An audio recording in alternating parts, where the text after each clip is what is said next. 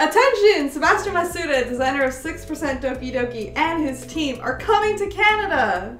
As part of the New Generation Kawaii Tour, starting August 15th to 25th. He will be visiting Otakuthon in Montreal, as well as Japan Festival in Toronto. Stay tuned to the end for more information.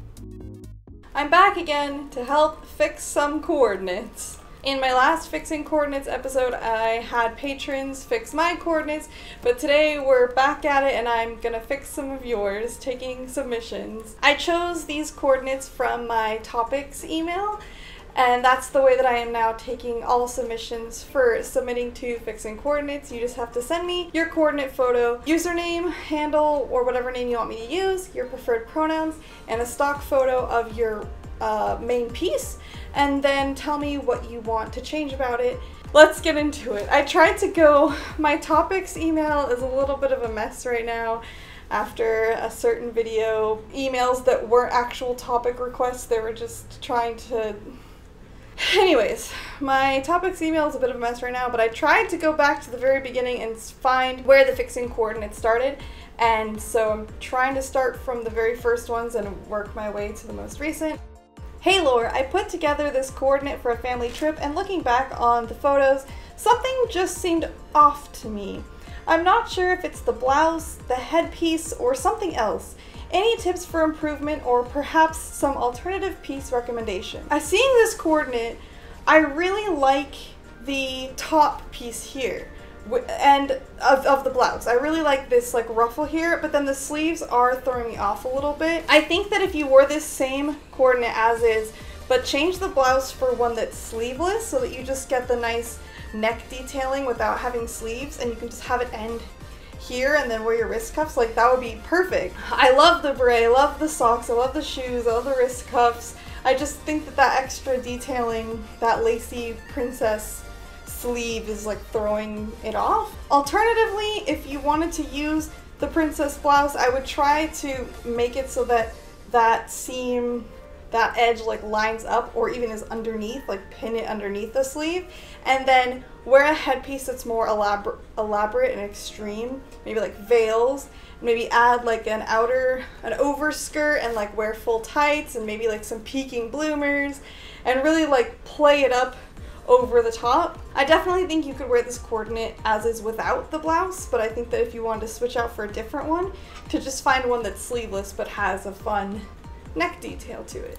I think that it would also be cool to play around with some of these like darker pinks, the pinks in the shadow of the roses, or even like this darker blue. I want to shame whoever took this photo of you and cut off your feet. Man, I have some words for them. They need to include your feet in coordinate photos. They can't be cutting off your cute shoes. Hello, Lore. I'm having the age-old problem of coordinating an OP. Shanghai Doll was one of those dresses I knew I needed as soon as it came out, and I bought it without really thinking of how I was going to coordinate it.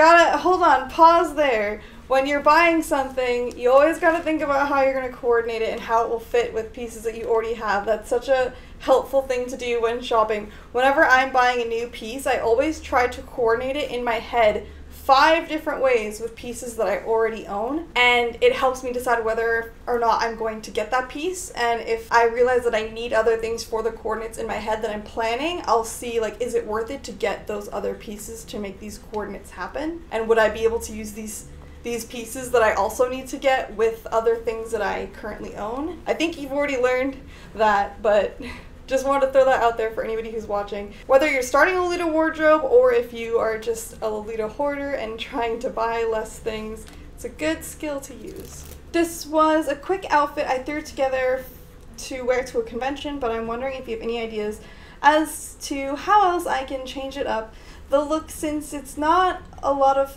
colors to work with. I do plan on wearing a different wig. This is really cute coordinate. A quick thing that you could do to change it up is just wear ankle socks and a boater hat maybe. I think that would be a really cute look. I really want to know if these details, the waist bow, the butterfly, these like bows, I want to know if those are removable, because I feel like the base color isn't that hard to coordinate. You could throw in just any other color you wanted with it. You could try some purples and blues with this solid color pink, or maybe even do a pink and red coordinate. But I know that this specific like dusty rose would be hard to coordinate with. I would potentially try to see if those can be removed or like covered up, because I think that without those there would be a lot more options to style this. Since it's an OP, you can't really change the top of it too much, but you have to kind of think about what to add on top of it. Thinking about that right now when it's so hot is such a nightmare. But I mean, something that you can consider for the winter is wearing like a big frilly underskirt, and some sort of overskirt or overdress would be really cute with this. It would be really cool to see it done up in an over-the-top, extreme, elegant way. That dusty rose will definitely limit you, but if you can switch those out or remove it, you'll have a lot more options. Also, it would be really cool if you can't remove those to work in a bunch of gold accessories, because the tassels here are gold. I got this dress in the Innocent World Lucky Pack last year and I absolutely love it, but I've only worn it 2 times so far because I don't really know what to do with it. The blue is unlike anything I have ever seen, so getting a match is out of the question. But what else could I wear with this dress apart from cream? I hope you have some ideas, because I love how creative you are with choosing colors. Thank you so much. Let's take a look. These coordinates are so cute. So cute. I love both of them. I don't think that there's anything wrong with either of them, but I can see how challenging this would be to change up. And I just want to say that I really love that hat. That is a good hat. And I think that these shoes are black, or maybe they're navy. And I think that some people would be mad about that, but I really like this. It reminds me of like old Kara magazines. Really feeling it. But I think that this would be really cool, of course, with ankle socks.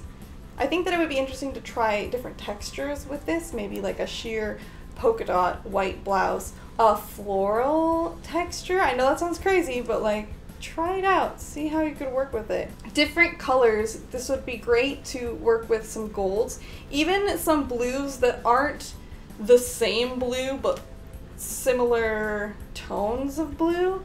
Even a brown or beige top would be really cute with this. You could go in more of a Maury, like foresty kind of style. I would definitely look up Maury references, Maury K, Maury Girl, and see if anything that you see inspires you. I know it's not the most creative advice, but I think that using maybe a gray. I'm really unsure about the color matching on this cord, as well as the wig with the bonnet. I tried to match the bag, shoes, and cardigan to the print, but I think the color of the bag is really off. And when it comes to the wig, I'm just really unsure about it because the wig is so short and I see a lot of people wearing long wigs with bonnets. Okay, I'm not a good example right now because I'm wearing a long wig, but I really like short wigs in Lolita. Even with bonnets too, it can be cute. I know that you definitely see a lot more long hair in Lolita just because it's sort of the norm, but I think that we should experiment more with short hair and short wigs with Lolita because I think it's really cute. You have different options and then you can see more of your dress, more of your coordination. I think that this coordinate is really cute. I think that I would change out some of these pieces and almost make 2 coordinates with them. I know this is controversial, but I think that this coordinate would be really cute with boots. Some brown boots, and then I think I would keep the underskirt and switch out this red blouse. I would keep this current coordinate without the red, like I would keep it more white and brown, and then I would use the red in a different coordinate and try to focus more on the red. So I would kind of keep this current coordinate. Personally, I would change out the shoes, have like some brown boots that are closer to the brown color in the print, and then have a white or beige colored top that matches the underskirt. I love the bonnet, I love the hair. I maybe like add in something in the bonnet, like a bow, something onto your hair if you feel like it's not full. Maybe you could find like a strand of flowers that are similar to the flowers along the bottom. And then I would take the red cardigan, red top, and I would have a coordinate without the underskirt and maybe with a red headpiece, still red lipstick, maybe red shoes. I really love brown prints with like taro purple and red. I've done them a lot. I don't know why, it just works even when it's not in the print. I think that it's really pretty. I think because they're warm colors, they look nice together. I'm really sweaty. I think that my summer videos are going to be a little bit shorter than my normal videos. We'll see. Thank you everybody for submitting your coordinates. Please keep sending them in. I really enjoy this series. If you have any suggestions for these coordinates, please leave them in the comments below. It's always good to see from different perspectives, different styles, different opinions, because we can learn and grow and try new things. As always, stay lovely.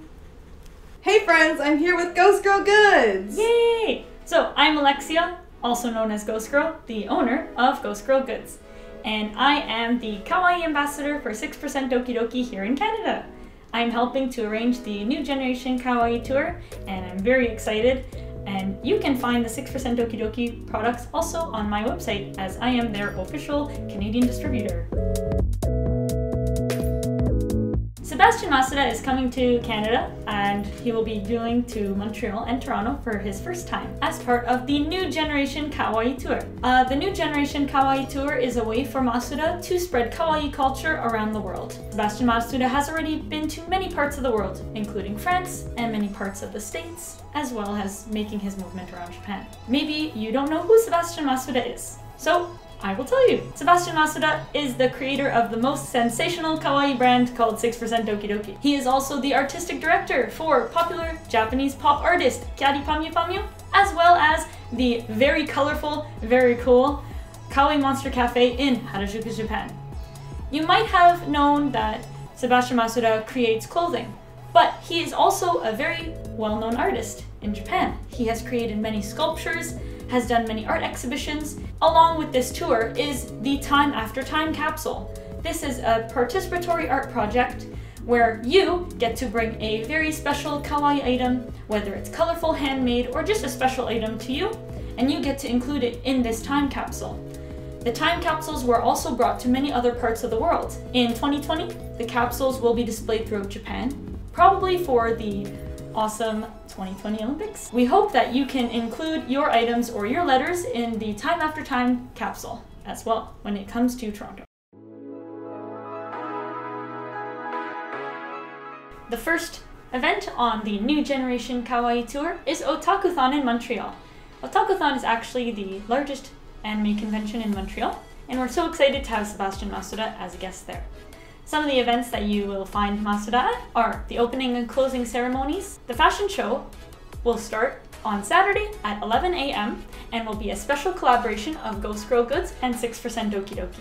He'll have some autograph sessions, there will be a panel about 6% Doki Doki, and you'll even find Sebastian Masuda DJing at the Otaku Dance. We really hope that you will be there, and even better, you can also buy 6% Doki Doki products in the dealer's hall all weekend long. The Time After Time capsule workshop and event will be held at the Japan Foundation August 22nd. It's free, you just have to reserve a spot ahead of time to go. It's an interactive event where you can take part in the kawaii movement by including a special item of yours in the time capsule. Sebastian Masuda will also be making a special lecture at George Brown College, Casaloma campus on August 23rd.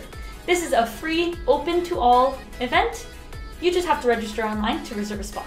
The lecture is called Kawaii Meets Art and Fashion. Sebastian Masuda will be talking about the movement of kawaii culture and kawaii fashion, the history, and the global impact it's made. He will also be touching upon the power and the philosophy of the word kawaii. Japan Festival at the Mississauga Celebration Square is a 2-day event, but all the pop culture events will take place on Saturday. However, you can buy from the Ghost Girl Goods and 6% Doki Doki booth both days. Japan Festival has free admission, you just have to show up. It's that easy. There will be a 6% Doki Doki and Ghost Girl Goods fashion show Saturday at around 5 p.m. We'd love to see you there. Don't miss out on your chance to see Sebastian Masuda and shop 6% Doki Doki and Ghost Girl Goods. We hope to see you there at this very awesome and kawaii event. Please don't miss out. Come and support us at either one or all of the events. And you know, because some of them are free. So we hope to see you there and we're very excited.